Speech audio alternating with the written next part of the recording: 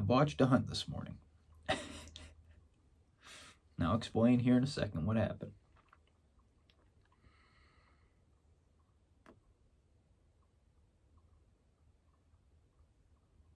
So for the past 2-3 weeks, we've been setting up our trail cameras at a couple different scrapes that we found along the field back behind our house.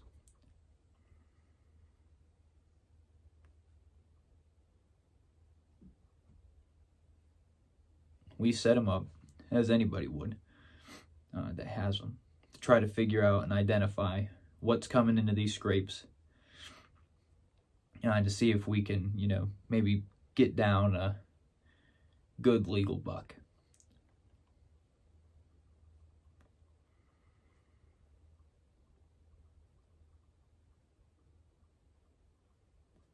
What we found with the trail cameras being up is that we have a single buck or 2 deer that look absolutely identical to each other. We're pretty certain it's just one. There's a pretty good sized 10-point running these scrapes, running the field. We keep seeing him. He's running on a 12-hour cycle. He's coming in almost every morning at 8:10 a.m. and almost every night at 8:10 p.m. Or at least that's the time on the trail camera.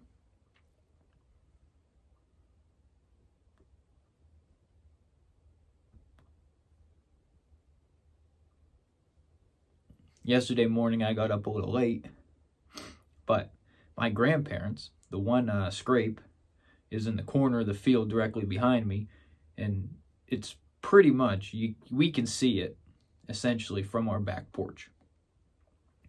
So my grandpa was out yesterday morning around 8 o'clock, and he said that he's 99% sure he saw a deer. He's not certain it was the 10-point, but he saw a deer come from where the scrape is. So yesterday morning at like 8:10, he was up in the one corner. We figured today he'd be in the other corner.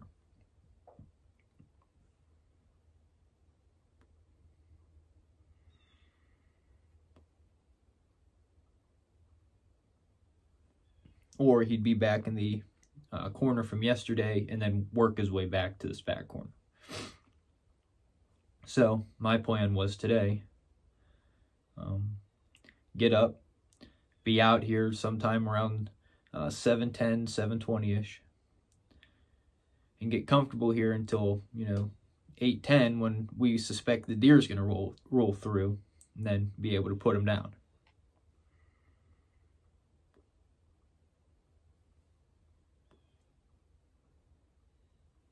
So on my way back to the stand this morning, I think I left the house right around 7 o'clock. I got back here probably, I don't know, somewhere between 7:10 and 7:20. But on my way back, I kicked up 3 doe. Here in the back corner, the stand's probably like not even 200 yards away from where I'm sitting right now. Along the field, our Amish neighbor, he planted some pumpkins, he planted some acorn squash, and he planted a bunch of corn. Along the edge of the field where the stand's at, there's a bunch of corn. And as I was coming down to the stand, I'm pretty sure these doe were bedded down in the corn, and as I was coming down, I spooked them. I kicked them up and they took off. But I'm pretty sure they were bedded down in the corn. Knowing, or assuming that they were doe, rather, I kind of just ignored it, hopped up in the stand, and sat there for a while waiting for 8 o'clock to roll through.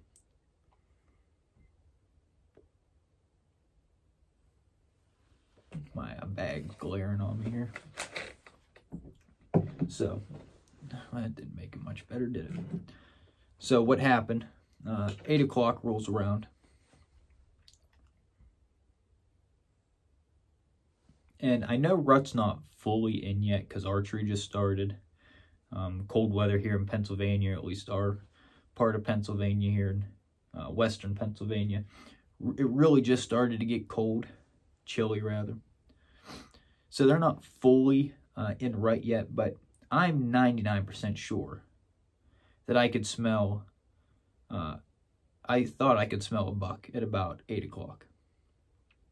Probably my brain playing tricks on me, but I could have swore I smelled the mustiness of decent-sized mature buck in rut.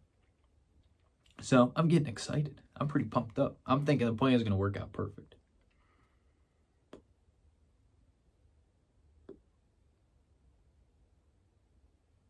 So 8:10 rolls around. No deer. 8:15, no deer.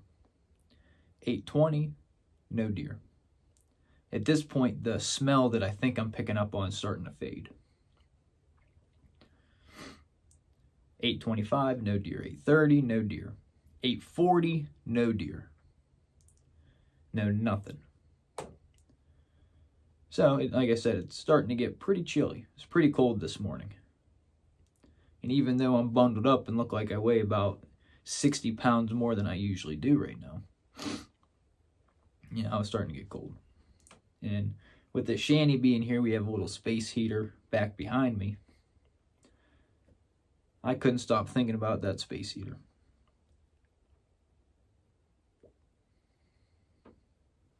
So 8:45 rolls around. I've kind of didn't necessarily give up, but wasn't anticipating a deer to come through at that point. So I decided I was going to climb out of the stand and come down here to the shanty and warm up a little bit, smoke a pipe, and then head back up to the house.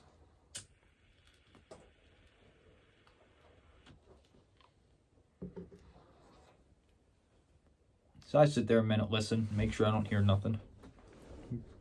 Make sure I don't smell anything. And I climb out of the tree stand. Now I figured if I was going to kick anything up, it was going to be while I was getting out of the stand.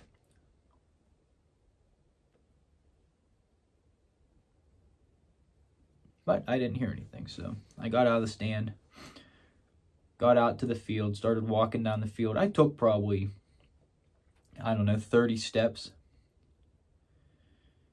And then I hear a deer break through the corn, down through the woods here, and all the way down to the little creek bottom. All I saw was the tail and its body, the back end of its body, so I don't know if it was the 10-point or not, but I figure it was probably that 10-point.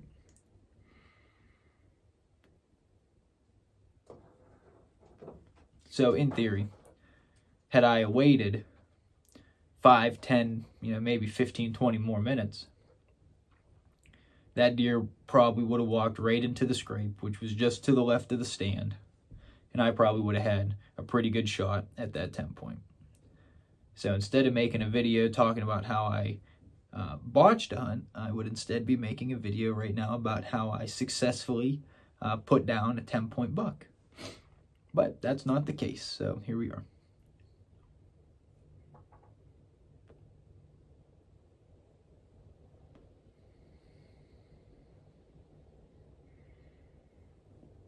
I know the morning's still young, and I could have gone back to the stand and sat there just to see if he still came to a scrape, because chances are he probably ended up, would have came back to the scrape anyway, but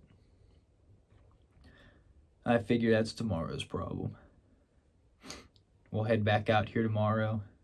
We'll try her again. I'll try to stick around in the stand a bit longer, knowing the mistake from today, and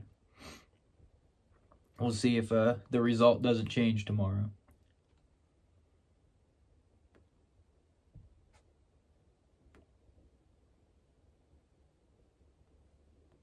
I forgot to tell you what blend I was smoking.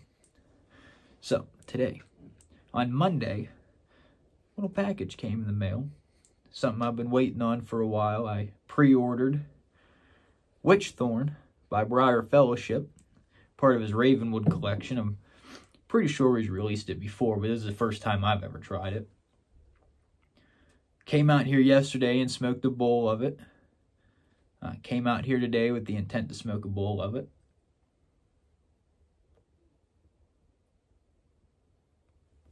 It is an incredible blend. An incredible fall blend. Perfect for hunting, I think. personally, I think it's perfect for hunting. The tin note, when you first crack it open, this is what I get. I don't know if anybody else gets this, but this is what I get. Nichols, the bread company, they used to, I'm sure they still do, I just haven't seen it in a while, they used to make a little sweet treat called a maple twist roll. You could buy it. They sold it at Walmart and Giant Eagle, I think, too. My grandpa used to get it all the time, and I used to eat it quite a bit with him. That is exactly what Wytchthorn smells like, in my opinion. It kind of has a little bit of a taste to it as well, but mostly the taste that I get is it's a Virginia, Latakia, and Cavendish blend. What I mostly get is the Virginias. I don't know if anybody else experiences this, but most Virginia blends that I've tried, at least if it's, you know, mainly Virginia or heavily Virginia based, I get a mouth-watering effect.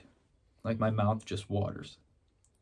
So with this blend, when you're smoking it, I get a lot of the mouth-watering of the Virginias and a lot of the smokiness of the Latakia. And there's the creaminess of the Cavendish is definitely present. It mellows it out a good bit. But that's mostly what I pick up on, is the smokiness of the Latakia and the mouth-watering of the Virginias. And then there's a slight taste of the maple twist roll, but the smell is the maple twist roll with the smokiness of the Latakia. So it's a very good blend. It's a tremendous blend. If you have not tried it, I recommend trying it. I don't know if it's available on his website. I think he sold out of it when he put the pre-order up back at the beginning of September. But it's pretty freaking good.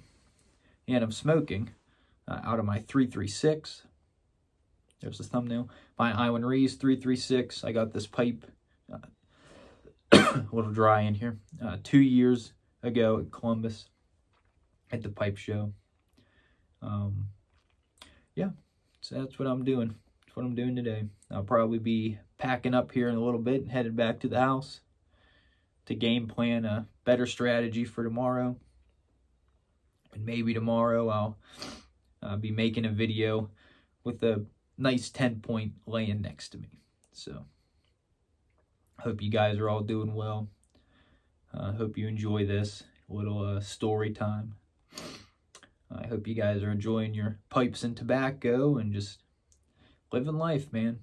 Living life, enjoying life. We'll see you guys later. Take care.